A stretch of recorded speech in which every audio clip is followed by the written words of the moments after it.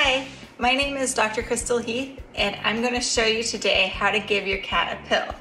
It's really not as hard as you think it would be. This is Austin, and he's on prazosin because he got a urinary blockage, and that's going to help him pee normally.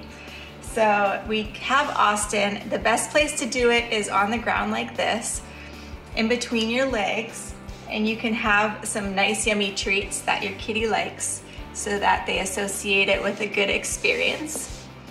Here, Austin, you want some? Austin's not a little bit interested. Good boy. So you can start off with a good snack. He's purring and nice, so this will be pretty easy. You're just going to lift up his jaw with your non-dominant hand, stick the pill in his mouth, blow on his nose, and he swallowed it. Then you can reward him with a little snack.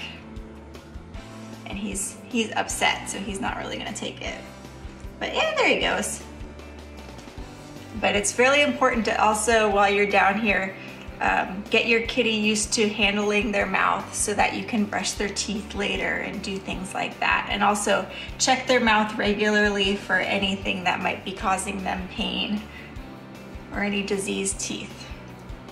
And it's also a good idea to play with their ears too. Make sure nothing's going on there. And just get them used to handling in general while you're down here. But you don't have to torture them too much while you're giving them pills. But Austin's a really good boy.